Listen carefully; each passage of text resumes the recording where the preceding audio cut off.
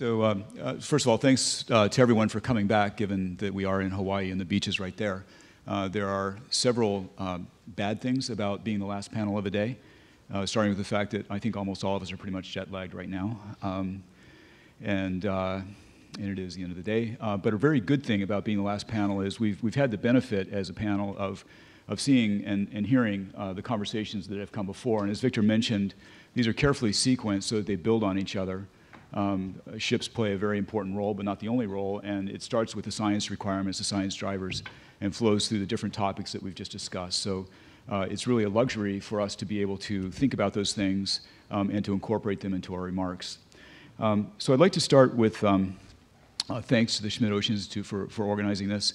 Many of you participated in an event in July, Ocean Exploration 2020, a national forum that NOAA co-hosted with the Aquarium of the Pacific, which also talked about some of these questions, but we viewed this symposium as a very important follow-on to get into deeper detail on the topics that were raised about in July for what constitutes an effective national program of ocean exploration, a program of exploration that includes all the stakeholders, whether it's James Cameron or David Lang and Eric Stackpole, the Open ROV guys, or HUI or NOAA or NSF or whomever, all the stakeholders in ocean exploration.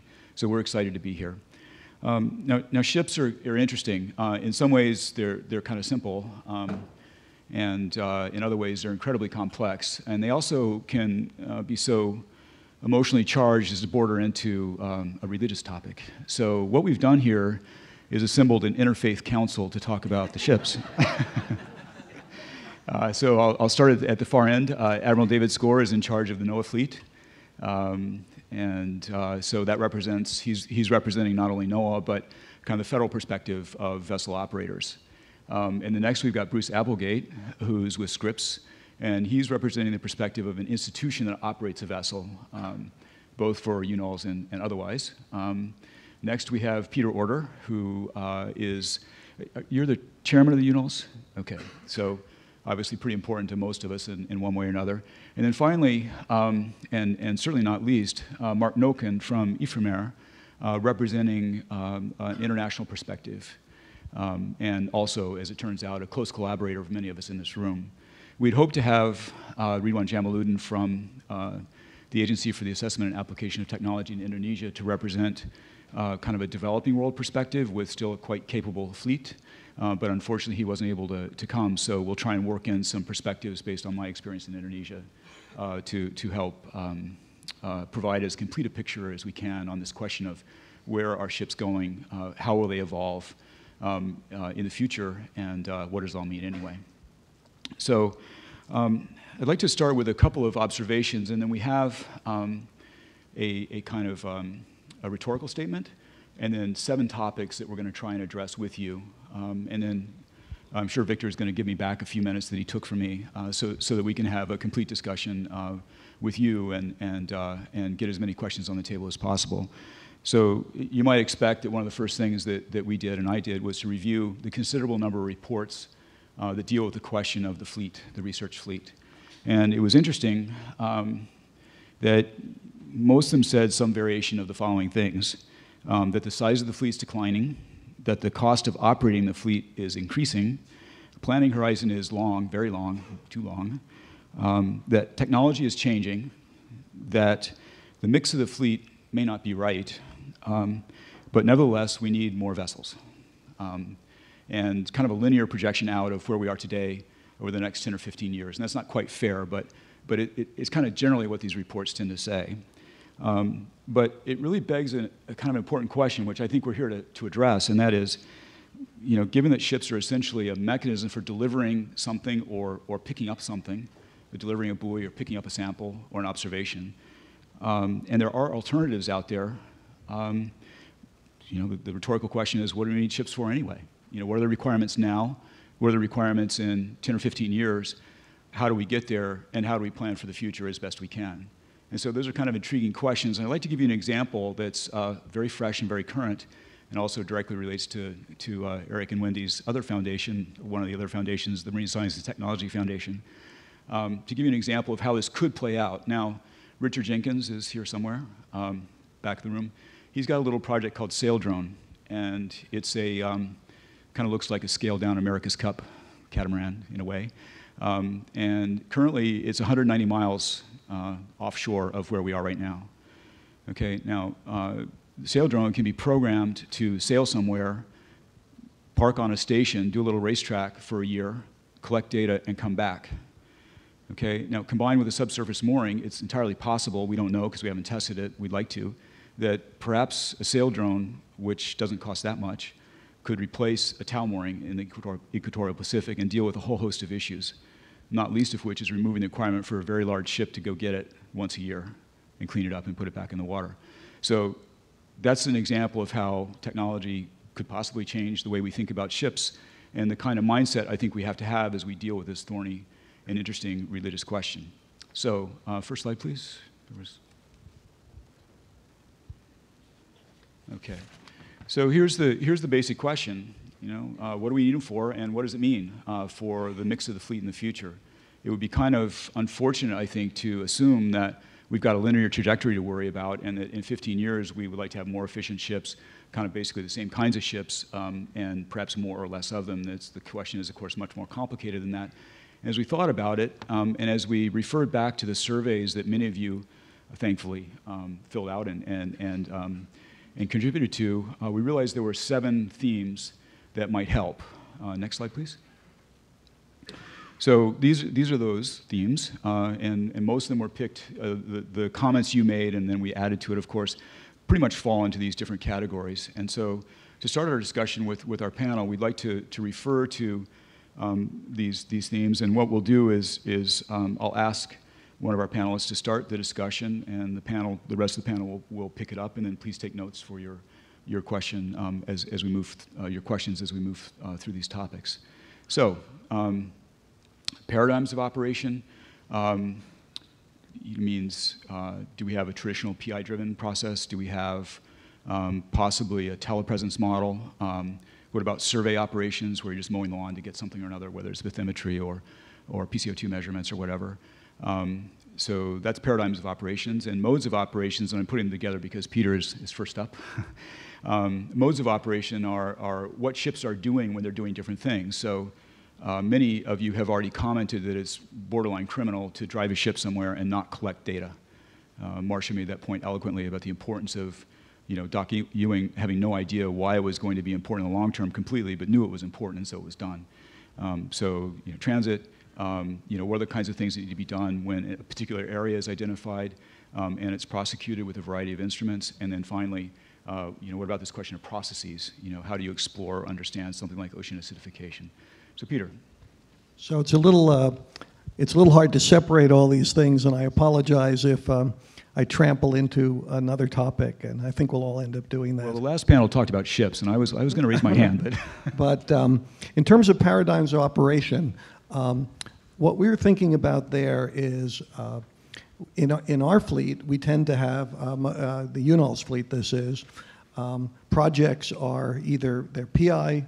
Driven projects, we call that the conventional approach, the model, and they could be big teams of PIs and big programs instead of projects that many of us have made our whole career around. But it's still, basically a PI-driven thing, and the people involved are out there doing the work. But it's a totally different paradigm of operation now in our new developing world with telepresence and the ability to communicate in that, and we've had some lovely recent examples. I'll let Bruce maybe go into this in greater detail because I think they did one of them, was specifically where PIs, people involved directly themselves in the science operation, didn't have to be aboard. Okay, some were. It wasn't entirely technicians, but a number of people who contributed, allowed things to modify through time, adaptively sampled, to use Cabell's term, which I love, weren't there, okay? And then there's the example you just said, there's a survey mode. Now, there's the example of taking the information on your way to and from a place or in the midst of any one of these other things, but there's also the routine surveying, and I'm going to let Dave talk more about that because that's a lot of what the NOAA ships are doing is survey operations.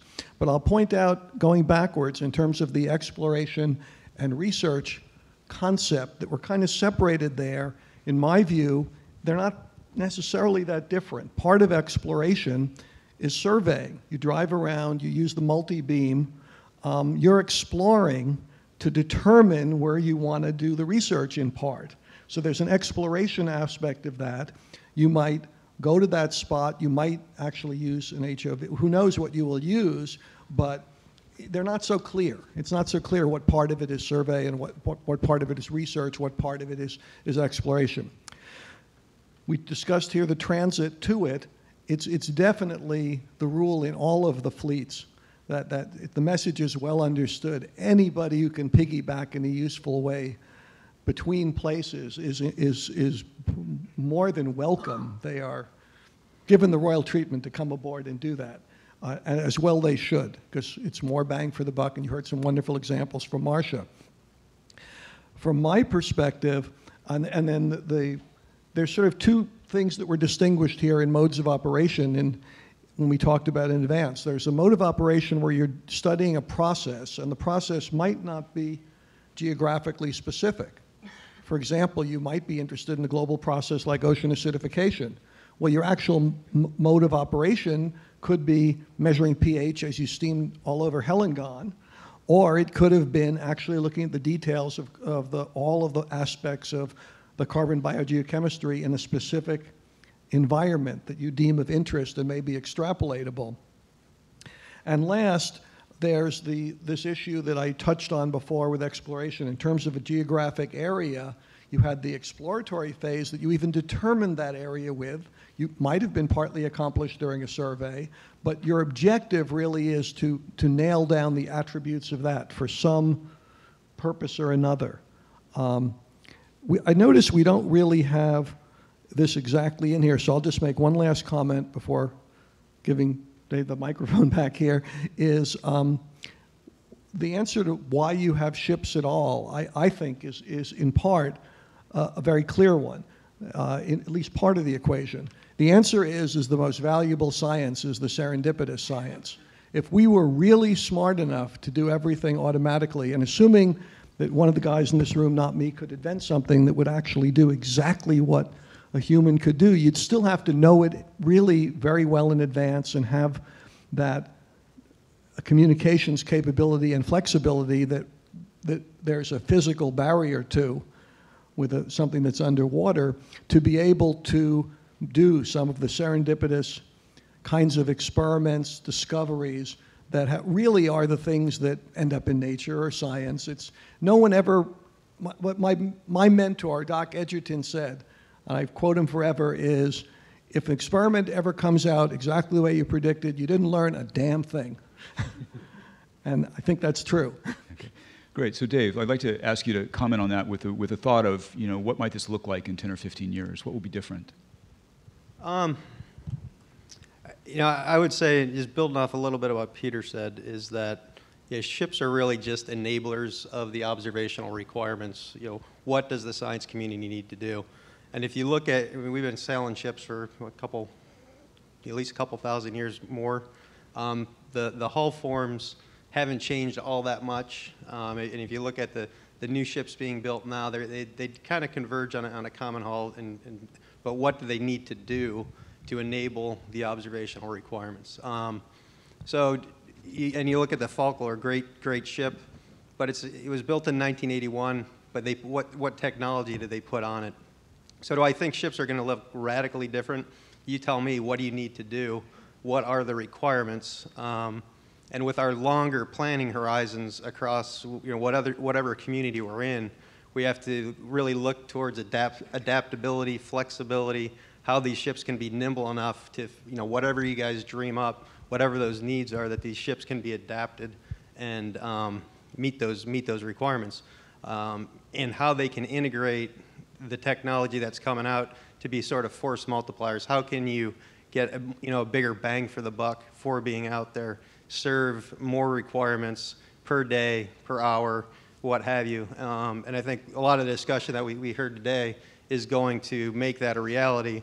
It's our challenge, our job really, to make sure we have reliable, capable platforms that can pivot as they need to be over the next 10 years. So the take home is I don't see ships looking that different. I think the people on them are going to probably have to be different, and I think the technology certainly will need to be different and will be different. Great. And Bruce, a quick comment before we move to the next topic? Sure. You know, it's thinking about the kinds of ships we'll need in the future. You can comment on the hardware, but also I think what I'd like to comment on is how we use the ships in terms of, if you look at the UNOLS paradigm for scheduling, you know, the people that set that up were visionaries, I think, in figuring out how to work together to operate ships the most efficient way possible. And, you know, when expeditionary oceanography started with ships going, I think of the Horizon expedition in the 50s at Scripps, basically a circum-Pacific expedition where a bunch of people got on board and went and these Renaissance people went on board and did a whole bunch of things. But you can't operate ships that way anymore because you just drive around wasting fuel. So, you know, the UNOLS approach has been to always collect data from point to point as best we can. And currently, that's still very much a PI-driven process mediated by the scheduling process that goes on annually.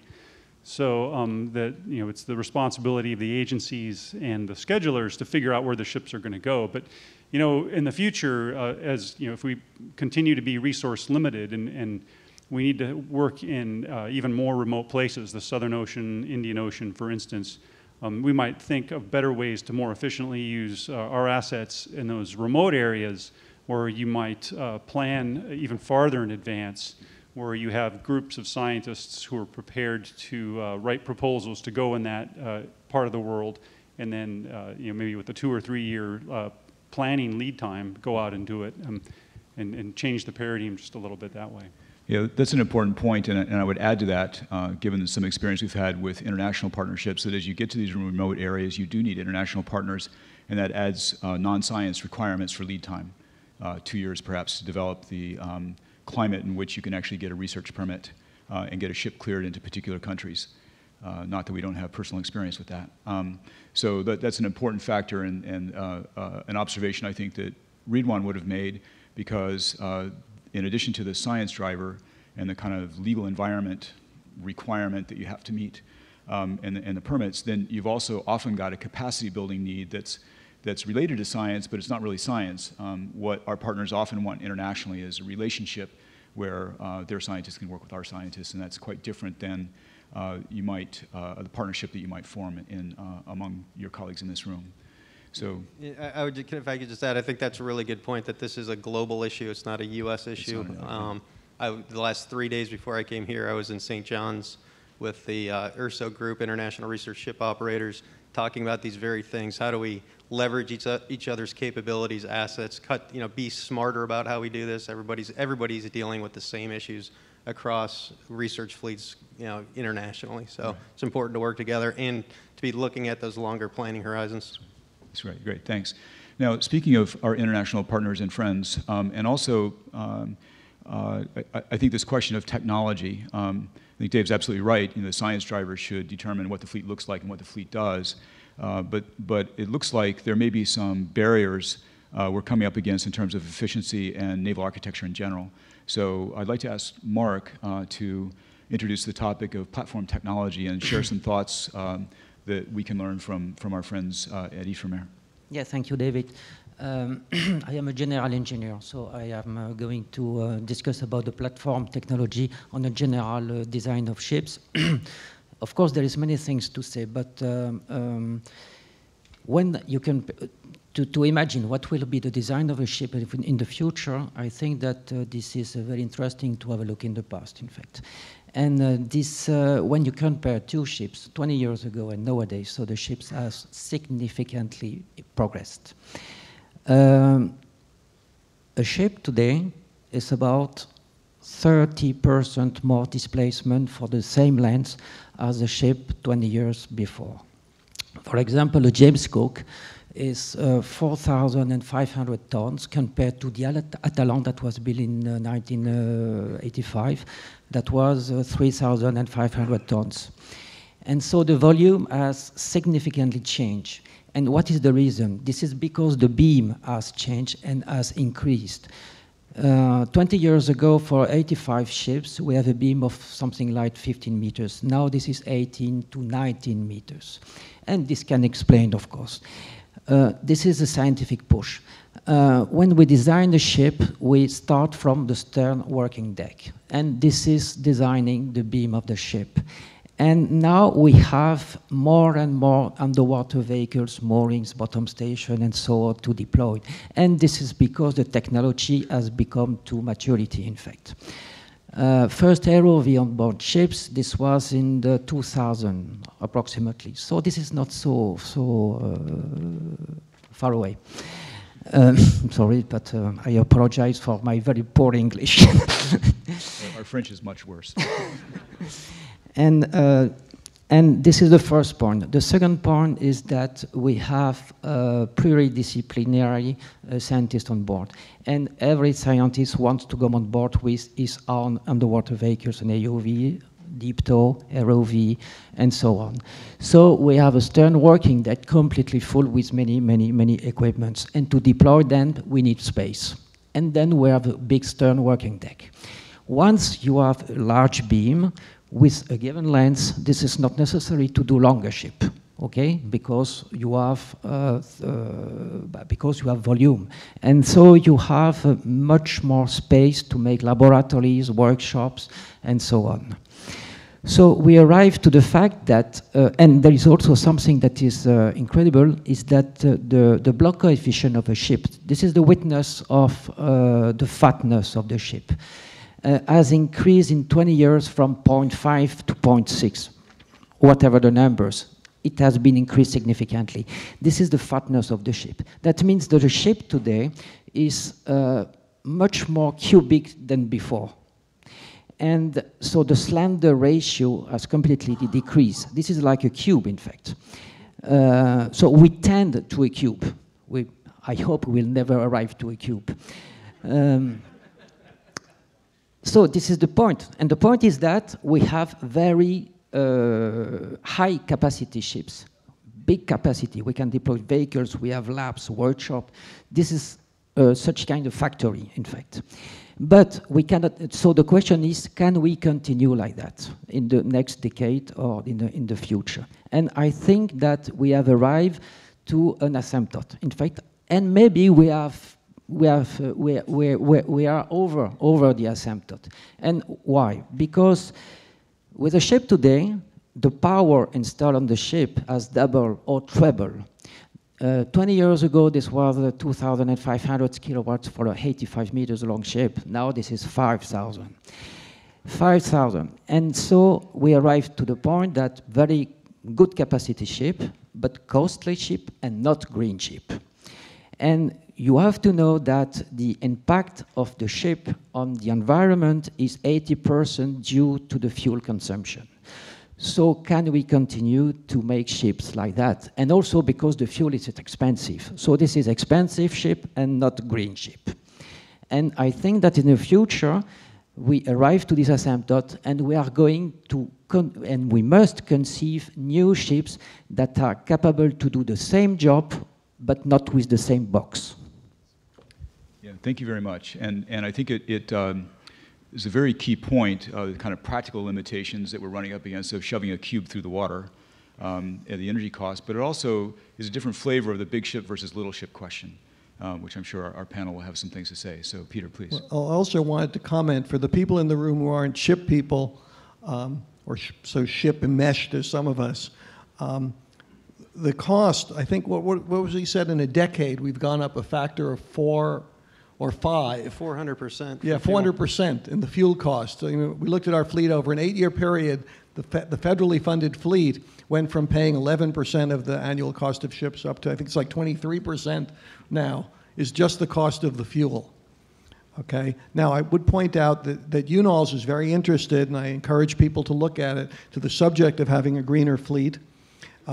We had a green workshop. We're going to have another one this winter. I'll let Bruce comment upon this in terms of fuel sources, but there's also been investigation specifically of hybrid engines and different modes of operation where you can save quite a bit of fuel. But if you're going to have an aspect ratio, sort of a shape of a ship like that, there are limits. Essentially, the only way you're going to save a lot of it is to get there a lot slower. Yes. Which, and I can tell you, having been a scientist who went to years on the ship, I'm always telling them to get to the next place I want to be as fast as I can. And now I've turned on the other side of the equation now. But there are these limits. There's also, right in our community, in the UNOLS community, almost two camps, a point of view, and I understand now, I talk more with my friend here, that the same thing really is true in Europe, between the people who are condensing and wanting us to go to the larger, more capable, squarer, fewer vessels, versus the people who say, you know what, for the same money as one more of those, we could have a half a dozen or more small, flexible vessels and distribute them around. And this, you guys might want to talk about it more, but the same exact dialogue is happening in both the US and in Europe about this point. It really depends what you want to do. I'll also point out, because I'm always looking for volunteers for UNOLS, for the Americans here, they don't have to be from a UNOLS member institution. We even have a subcommittee looking at the sail assist vehicles and what kinds, and surprisingly, one of the best things you can do is some forms of geophysics. Why is that? Because nothing's quieter than sailing. Just because we have spoken about the big vessels, but I would like to say also something about the small vessels. For the big vessels, the revolution will be in the general design, okay, as I explained. For the small vessels, we will have to increase dramatically the capacities of the small vessels. And I take an example. So there is a scientific push, for example, to analyze the impact of the human beings on the ocean. And so this is concerning mainly the coastal areas. And to make investigation on coastal areas, this is of course with small ships. And to do this kind of work, so basically we need to have on board approximately the same tools on the big ships. That means ROV, AUVs, and so on. Not so big, but smaller one, but ROV and AUV underwater vehicles. And so we have completely to change the design of these ships that needs to be much more capable than today. I think the previous panel had some very interesting observations about that, experiments with putting, fairly large underwater vehicles on fairly small ships, and be interested to learn more about that. But I'd like to have Bruce or Dave comment. Would you like to add anything on this topic before we move to the next?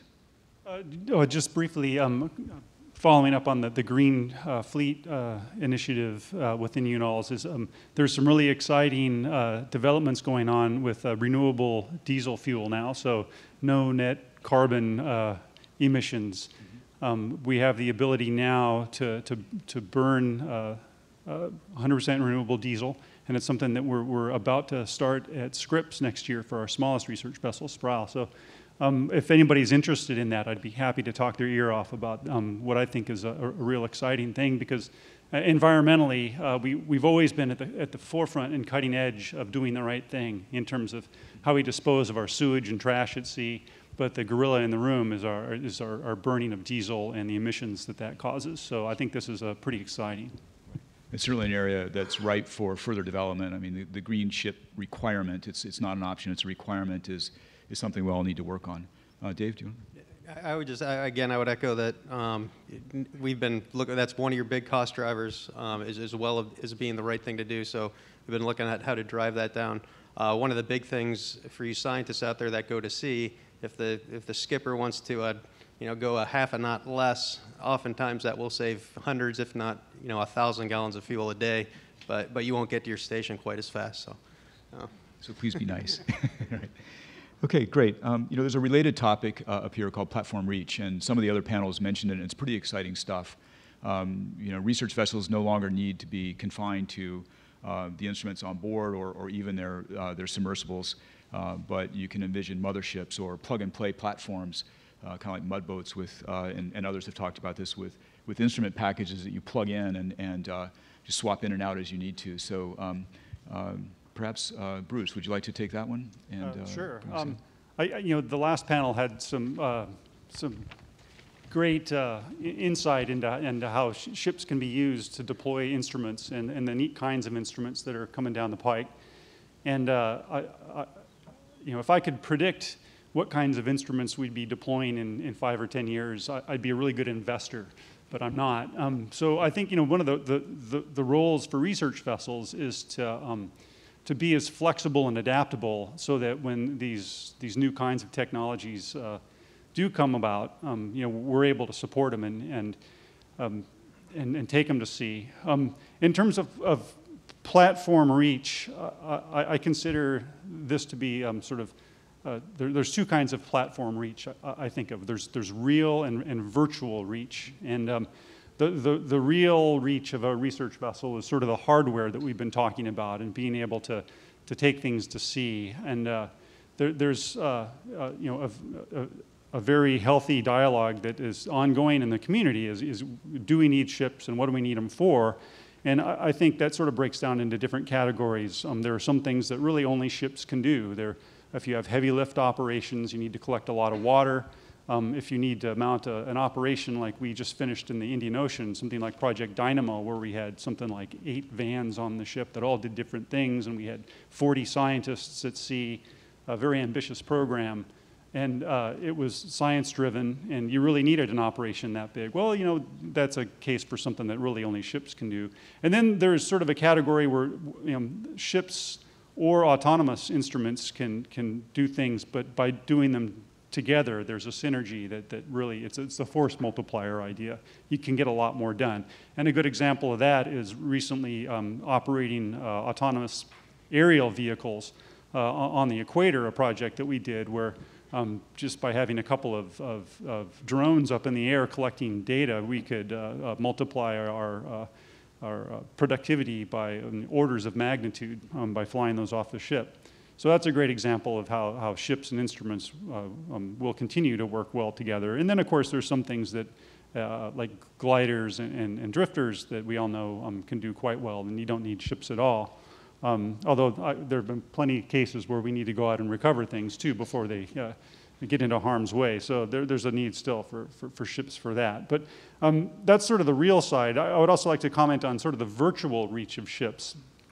And this actually harkens back to something that Wendy mentioned at the start of the day today, where she challenged us all, and what have you heard good about the oceans lately? Well, one of the things that I think we're starting to do really well is the education. And when I was going to school, we didn't learn about oceanography and plate tectonics and the marine sciences in elementary school, and that's something that my kids are learning now. And I think that's a direct result of a lot of hard work for decades now, people in this room and people like us. And just the happy story that I had was I was in the supermarket the other day, and in my city in California, Solana Beach, we no longer sell plastic bags. It's been a contentious issue locally, and it's an environmental reason. The city decided not to do that, and the lady with her daughter in front of me in line was complaining that it was just so inconvenient to not be able to have plastic bags. And her girl that was with her, who I would say is in 6th grade, said, well, Mom, the reason is because those bags end up in the oceans, and they do bad things. And the thing that made me really happy is the girl was able to cite the research cruise that was done on a UNOLS vessel that did this research. So I had to chime in there and support the girl. And, that's good. But that's a great example of the sort of virtual reach that our ships have. And I think that we need to continue to take advantage of these great ideas of how to use ships in a better way to continue this kind of outreach. Great, thanks. Now, we are regrettably a little bit short on time, so I'd like to suggest that we maybe condense human factors. Some of our panelists have already talked about the human factors that, as you have these more capable ships in the future, that requires a different kind of crew. They have training requirements. They need to be engaged as telepresence operations become more common. There needs to be a way to make sure there's a tight connection between the technicians on board the ship and the scientists who might be on shore, so that they work as a team and not at odds, which oddly enough as human beings that can happen. And then not insignificantly, and Peter mentioned it, the value of the education you get aboard a ship. I think Peter at lunch said that he would never clear a student of his for anything unless they'd spent time at sea. And I reminded him that things might change. But in any case, those are all human factor considerations that are pretty important as we think about the technology behind the fleet. Dave, so, it'll be quick, but I'd also think about when you went to sea the first time, and there's a range of experience in this room, but I got one fix if I was lucky when we were out of Loran Range, per day, right, crossing the Gulf of Alaska. Now you have hundreds, if not thousands, of data points per second. We had radio operators for our weather, so just the mix of operators necessary to operate the ship is different. We've talked a lot in the previous panel about, I keep saying you could train a monkey to drive a ship now, but they're not autonomous. You'll never have an autonomous surface vehicle. You might have a remotely piloted vehicle, but that will have a tail somewhere, that there's going to have to be a human in the system. So what does that human look like? And does it free up bodies on the ship? And as you take bodies off the ship, depending on what the volume of that ship is and the complexity of it, you also have to think about the safety of the personnel if you're going to put people out there. So it's a complicated subject, and it's all integrated. So it will be a challenge moving forward of the right mix of people. And I like to think about it as mission crews. You put the right people at the right place at the right time with the right capabilities, and you'll get a lot done. Great, thanks. Now we have just a few minutes left to talk about the two easiest topics, fleet management and planning and funding. So that should just take maybe half of that, and then we'll get to the no, incredibly complicated topic, and many of you are painfully aware of the complexities of dealing with the issues. But I'd like to start with Dave and ask, from a federal perspective, we've got certain coordination mechanisms in place. How might those evolve, or what's lacking? What do we need in the future for coordination across all the stakeholders, not just the feds, but the academic institutions, private sector, foundations? I think, one, a spirit of collaboration across the board. We're all facing the same issues. We've got similar but yet unique requirements, serving many mandates.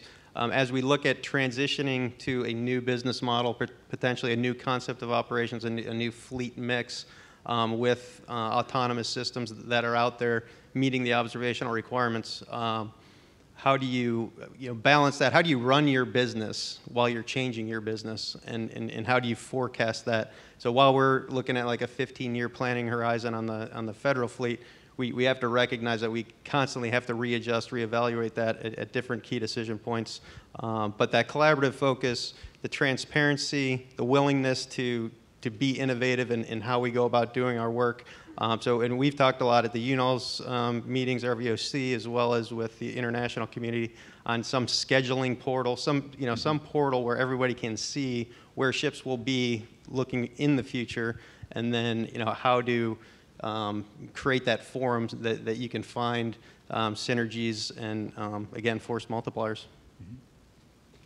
Great, Peter? Yeah, we've made an effort in the last couple of years, as Dave's well aware, to try to really improve our integration, in particular with the NOAA fleet, and we're really looking to expand that, a deeper collaboration with NOAA, as well as a better collaboration with other partners, the Coast Guard, for example, who we do the science scheduling comes through our AICC too, our committee in charge of the science for their icebreaker, when the icebreaker they're permitted to do science on. But we really can do a lot better. We all of us involved in that dialogue know that it's really upon us, particularly in this environment in the U.S. with all the agency pressure and all the political environment, to really take this to the next level. I mean, we really cannot go on into the future with and survive any of the parts of the system with the inefficiencies that were historically true. And so I think I'm very optimistic that we'll improve on that front. It's been something I've been talking about for years. I mean, I had a 30-year career in NOAA before I was at the university, and this is like my second 6-year term in UNOLS. So, you know, a lot of us are really concerned about this and committed to doing a lot better. We are faced with the problem of this 10 to 15-year horizon, so we're predicting the future, but I did learn from Dave that there was a recent example. Was it Japan? Who was it? Japan. Yeah, they built a ship, well, literally built the ship in 9 months, but their whole window was 2 years, so pretty impressive. Right, so that tells you that there's a political side to this. Maybe if we could do things a little better, we wouldn't have to have a 15-year window, and we'd be closer in our ship planning to the technology development. Okay, great, thanks. And I'm going to give the last word to our colleague from IFREMER. Yes, so the fleet management, so your system can be improved, of course, but I'm going to tell you that it can be worse also. We are in Europe 44 countries. We have 26 countries having a coastline, and among these 26 countries, we have 21 countries having a fleet. So we have to coordinate 21 fleets. So we feel much better here in America. Yes. Okay. Great. Well, thank you all for these great comments. Of course, I wish we had more time, but we definitely want to hear from the audience and start to take questions. So first hand up I see in the salmon-colored peach shirt there.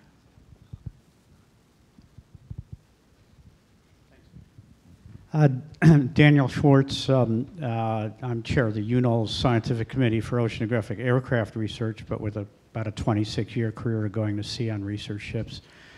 I think it's important to elaborate on that concept of platform reach. About 230 years ago, when Captain Cook was coming to these islands for the first time, his sensor horizon around that ship represented what could be seen by a crew member up in the rigging. Now it's the 21st century, and the sensor horizon around a ship, even with electromagnetic sensors, isn't much more than that. So the idea of integrating, and that last panel gave us a lot of exciting ideas, of integrating these off-board platforms. Again, we're talking cost effectiveness to justify that 400% greater fuel cost in fielding a ship at sea.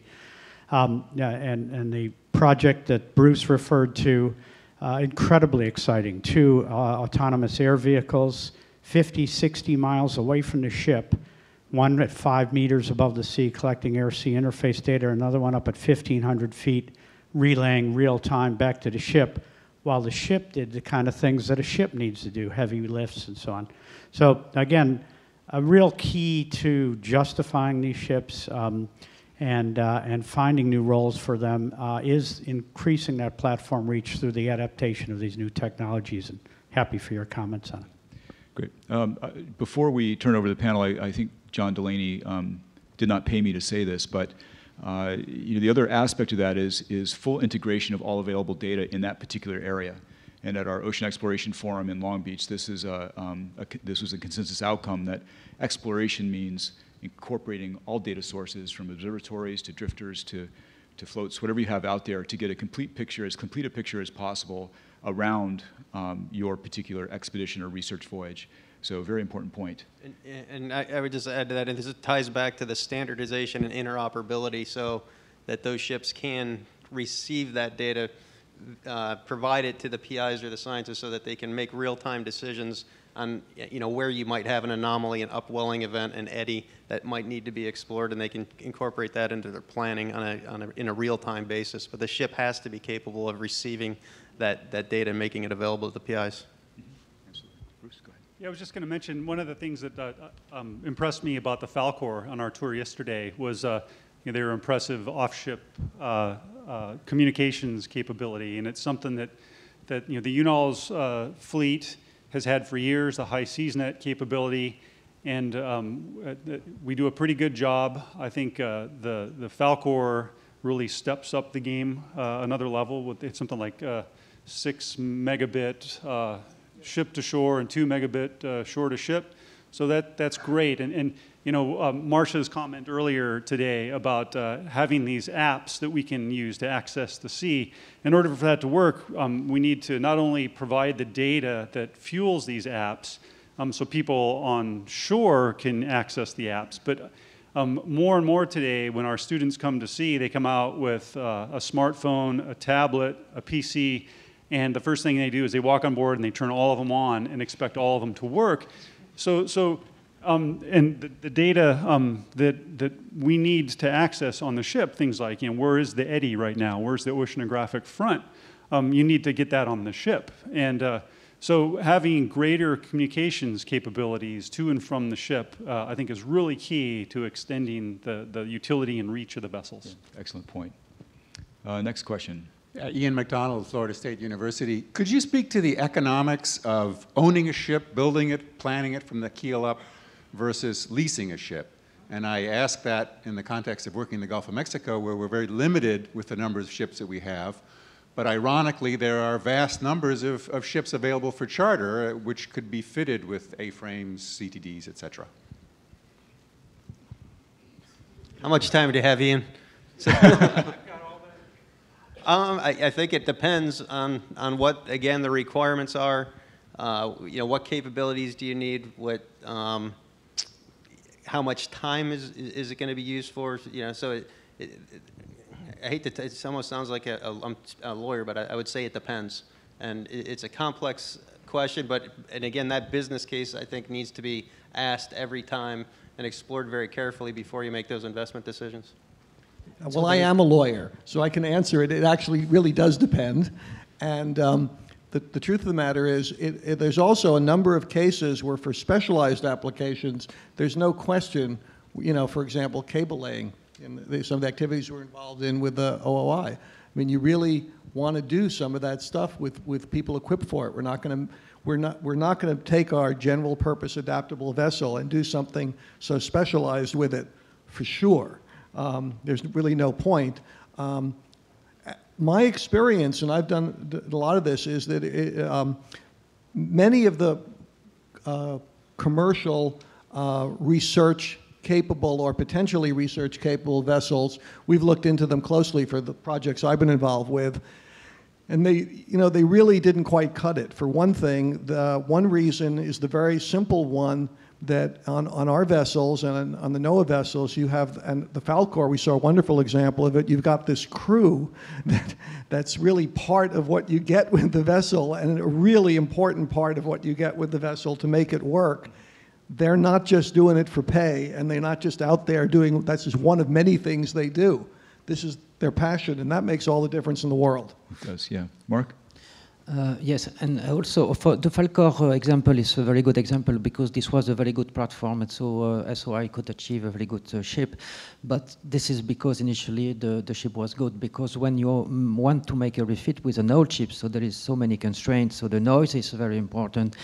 There is a stability of the ship. When you deploy the vehicle, you have also to have some freeboard, not too much. You have the handling areas that must be positioned at the correct position and so on.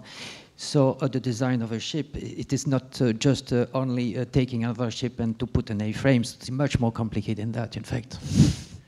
At the same time, it seems like more could be done in the future to make ships or platforms, hulls, more usable by the research community, and probably will require some flexibility on the part of scientists as well. Victor, you've got? How many of these are there? Yeah. Am I it? Go ahead. Oh, okay, sorry. My name is Jules Hummond, and I'm interested in addressing the question of turning the UNOLS fleet and the rest of the oceanographic research ships into a real-time telemetered global coverage of all data coming in from the ships back to land everywhere else.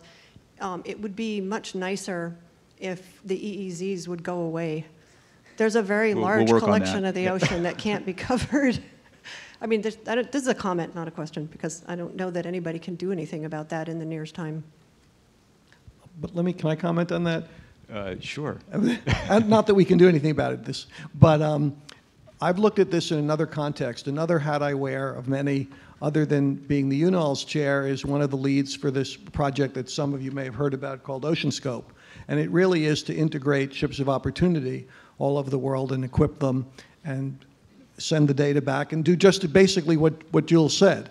And the idea is repeat transects. It's commercial vessels, no people on board, automated. And of course, the first working group we had in this were the the Legal Eagle Working Group and the Law of the Sea people, some of the people doing the prototype operations for this were getting marine science clearances specifically to get into the EEZs of other places. Other people in the world doing this have never been getting the clearances. There was a major push we dealt with in IOC about getting something defined about operational oceanography. And in the end, I think what we're coming to for this concept is something very similar to what the Argo has come to, and it's a lot easier in this case. With a research vessel or with one of our commercial ships running regular transects, we know the endpoints. So we know who to get the clearances from. If we can solve it for an Argo float, which might go wherever the hell it wants, except for a place where it's highly dynamic, where it's going to move away from to go to a quiescent area, then we can solve it for a ship. But it does take interacting with the endpoints. Yeah, that's a good point. And I was going to mention the importance of the IOC in helping to sort some of these issues for not just ships, but for other instruments that might be out there. And kind of EEZs aren't going away, but we can perhaps do more as members of the global community to help reduce concern about certain kinds of instruments. In Indonesia, where I've done a lot of work, and Ambassador Hume can verify this, is deeply suspicious of instruments they don't understand. So a very important part of getting there is to socialize those instruments ahead of time. It doesn't always help, but I think there are things we can do as the global community to reduce some of the concerns in other countries' EEZs, but it's a long-term process. Next, please. Hi. This is a short comment and then the question. My name is Jim Bishop. I'm a professor and undergraduate advisor at UC Berkeley. And basically, I want to talk about the value of coastal vessels in undergraduate education. So I in fact develop robotic systems, carbon explorers, carbon flux explorers designed to profile and measure carbon sedimentation autonomously absent of ships. But I really need coastal vessels to develop this method. And the great blessing of these short cruises is that you can actually fill them up with undergraduates. And so in the last 3 years, I've taken 26 individual undergraduates, including a running back for the Cal Bears, out to sea. And they've all had a blast, and they've totally increased the efficiency of the ship operations far above what we've been able to do with the funding that we had for the operations. So I just wanted to say it's a huge value. It's hard to quantify right now in dollars and cents. But if we continue to lose these ships, and I know that this is just constant, this is going to be a major setback to education. And I totally disagree with the notion that undergraduates would prefer to watch a computer monitor rather than actually stand on the flying bridge and have wave spray splash in their face. So how do we turn this situation around and reach policymakers with that message? Who wants to take it? Well, sure. I totally agree with that, and this is something that really, you know, the academic research fleet it's a cornerstone of what we do is growing the next generation of ocean scientists, and I would say that this is an important part of our professional obligation to not just future scientists and growing the population of scientists, but you know, for all the people that are Cal running backs that probably aren't going to go on to be oceanographers, that's going to inform them later so that, you know, when they're watching the news 10 years down the line, you know, they understand a little bit about what's going out there, what's going on at sea. So when it comes time to you know, making policy decisions, they know how relevant this is to them. So I think it's critically important. Ways that I think are really important for sort of fostering undergraduate exposure are academic programs that are conducted I think throughout the UNOLS fleet, taking people to sea, and it constitutes a really important part of our outreach program. Yeah, absolutely. Okay, I think Michael. Yeah. So Stanford running backs build their own ships, actually, what I wanted to say was that 3.5 years ago, I spent 6 months researching this whole idea. My job is to find innovative ways to solve problems. And what I convinced myself of, but of course I'm not the august body of oceanographers, was that the ships were totally wrong. They're built like a university college to do all possible science in the field of oceanography, when in fact it's like people riding on a bus. They want to go to different places. They'd all be happier if they had their own taxi cab. And so what I would look for was the smallest ship that was safe, going 6,000 nautical miles, taking a full science team and equipment, robust in the ocean, up to 80 degrees north Svalbard, down in the Southern Ocean. And I got so involved in that I found out that I could build those ships with 100 times better fuel efficiency than old style boats like a Lone Ranger or something like that. And so I started building them. There are 9 boats going now. They're not science boats. They're enjoyed by people who are forward thinking. But they turn out to be so special that they're being bought now. I'm in the work on this, my side kind of job is building military boats for other nations. Because what they found out was that German and French and American military boat manufacturers have this staffing, manning idea that it takes, say, 40 people to run the boat, because it took that in World War II. And now you can do it with 8 people. So we do smaller engine, smaller boat, smaller everything. To get like the storage container to work on the boat, we have to make it set down almost into the keel to keep the center of gravity right, but we build the boat around that. So a lot of clever things we've done to build really world-class ocean-going boats that cost, like, say $30 million. That for the price of one giant boat, like James Cook or Segraniti from Fincantieri, you could buy like 5 or 6 boats. And it's not like I'm trying to sell anybody boats. I'm just saying, if I can do it in my spare time, you could do it. You know what I mean? So it seems like we're asking the wrong question. And I've talked to a lot of scientists, and I said, these giant boats, do you really like going 40 to a party? Do you do 40, do all scientists work at the same time? And they say, no, those darn guys, I got to wait till, Thursday next month to do my job, So like, it seems totally wrong to me. And so I'm asking, I was waiting for you guys to say the whole modality is wrong. What we really want is a bunch of independent boats, give each student team and each professor their own thing in parallel and save money. I have like 40-meter boats that get like 2 gallons per nautical mile. It's a completely different game at 12 knots. So why aren't you guys building boats like that? Why aren't you asking for them? Why are you building 1940 boats? Please.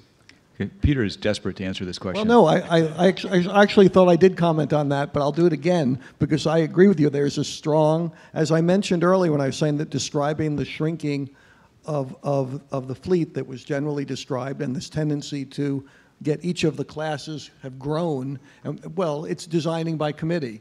You say you have a regional vessel, you ask everyone in the community what it needs to do, you end up with a giant list. The thing gets, as Marc described, fatter, shorter, and less fuel efficient. It's an automatic function. Those of us who are sailors like me said, well, we kind of like to be like long and skinny, and that there's a lot of advantages to that. And this has been discussion. There's an active, ongoing discussion in UNOLS precisely about that point, whether we need to be having, a certain number of, to do the jobs that need to be done, smaller, more fuel efficient, distributed vessels. But a countervailing point, and Dave brought this up, is there's a lot of, I don't know what the right term is, support infrastructure and costs associated with the vessel. And maybe he wants to address this more, but it's not quite as simple as the actual fuel and people out there per vessel. There's a lot of factors that go into figuring out which is cheaper. Right, and I agree with that concept and that approach.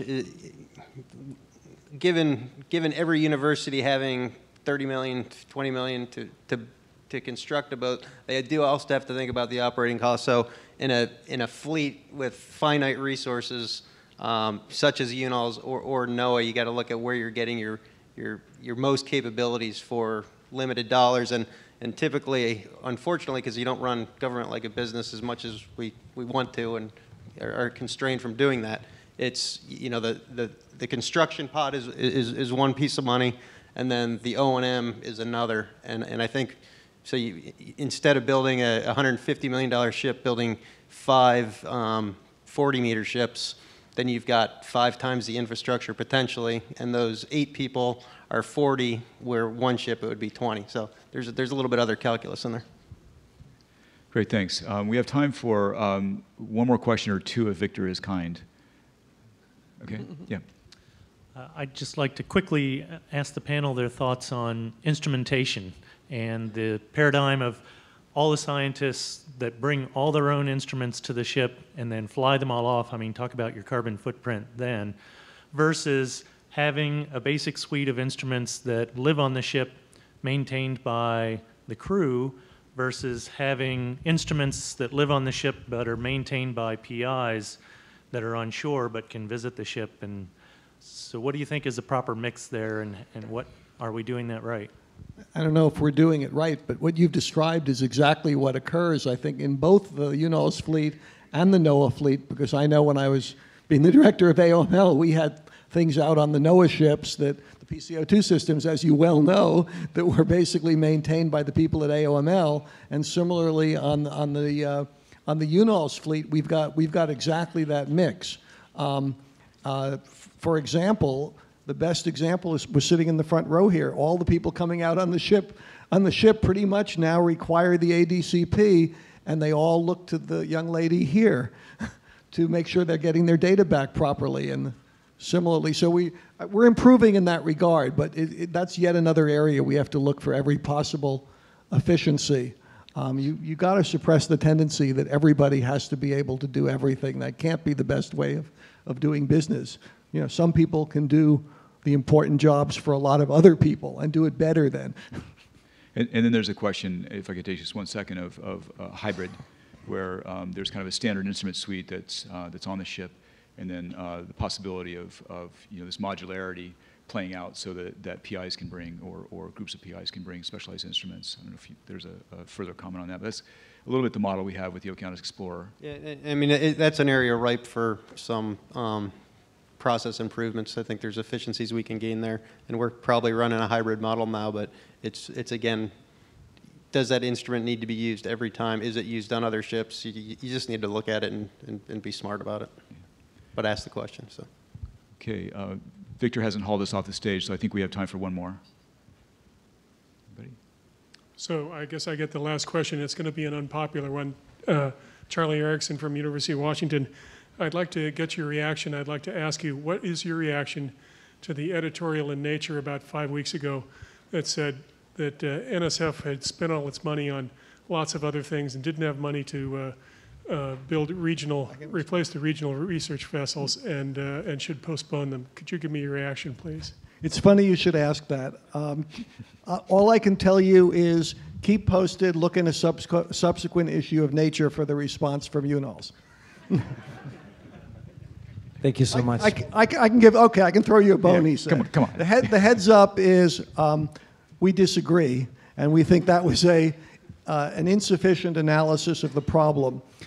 Yes, we don't disagree that the drill ship is an important asset, and part of the sets of observations we need to understand the planetary system, but the conclusion from that therefore you need to stop on the regionals would be extremely short-sighted, and for all kinds of reasons, given the pressing nature of the problems people in this room are being asked to solve for the benefit of the nation and the world. And just one follow-on comment is that when you look at how long it takes to build a research vessel, I think in 1997 was the first planning meeting for the Ocean-class Agors. And the first one will be delivered to Woods Hole late in 2014. So that's an example of how long this process takes. RCRVs have been in the works for almost as long. So, and they've aborted that process once at great cost and lost time. So I think that to stop that process again would be foolish. We need to continue forward with that RCRV process. One last comment. I would point out that even with the construction of those 3 vessels, our projections say, given the service lives in our fleet, even with the hoped for Navy extension on the globals, we're looking at half the capacity of sea days in the next decade and a half in the fleet, even including those vessels if they were all built as planned. Okay. Great. Well, my thanks to the panel. Really. Thank you so much, David. Thank you, panelists.